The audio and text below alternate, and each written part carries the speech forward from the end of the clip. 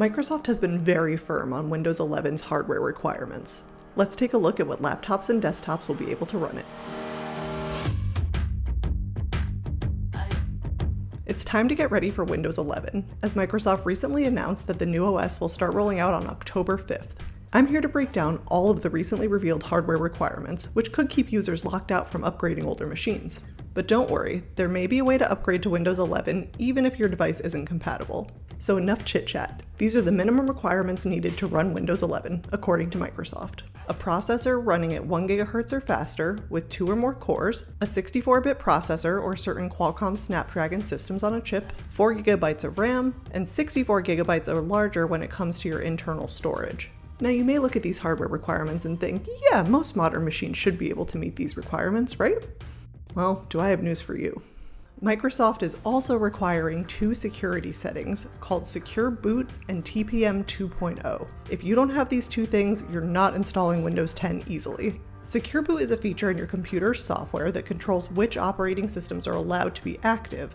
This is both a good thing and a bad thing. On the one hand, it can prevent malware from taking over your machine, but on the other hand, it might stop you from installing a second operating system.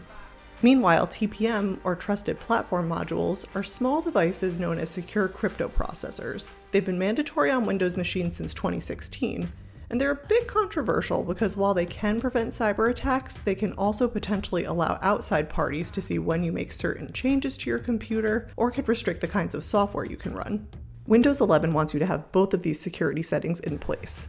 The reason why? Well, to keep your device more secure, at least according to Microsoft. But to make things simpler, Microsoft is going to re-release its PC Health Checker app soon. This can tell you if your computer can run Windows 11, and if not, it'll give you the reason why and some potential workarounds. These hardware requirements are definitely more intense than they were for Windows 10, the reason being both performance and security.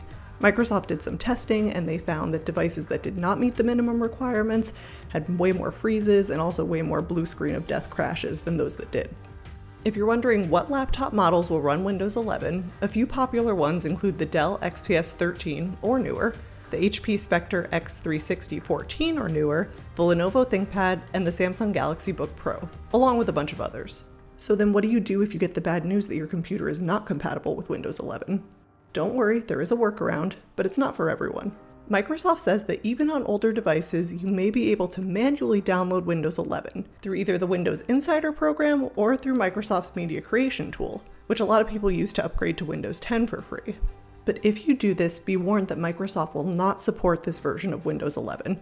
That means you won't get updates, you won't get security patches, and that could leave your computer vulnerable to cyber attacks.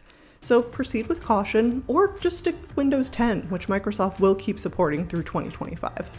Windows 11 will start rolling out as a free update on October 5th, but don't expect to get it right away. New devices will come first, and the rest will depend on your hardware and the age of your device. Microsoft doesn't expect to finish upgrading all eligible devices until mid-2022, so it could be a while before the upgrade comes your way. There's a chance we're going to get more Windows 11 compatibility news soon, since Microsoft is holding an event on September 22nd, where we're expecting to see some new Surface devices. And of course, there's going to be a ton of news, tips, and tricks coming once Windows 11 actually launches, so make sure you subscribe to follow all of our Windows 11 coverage here on CNET.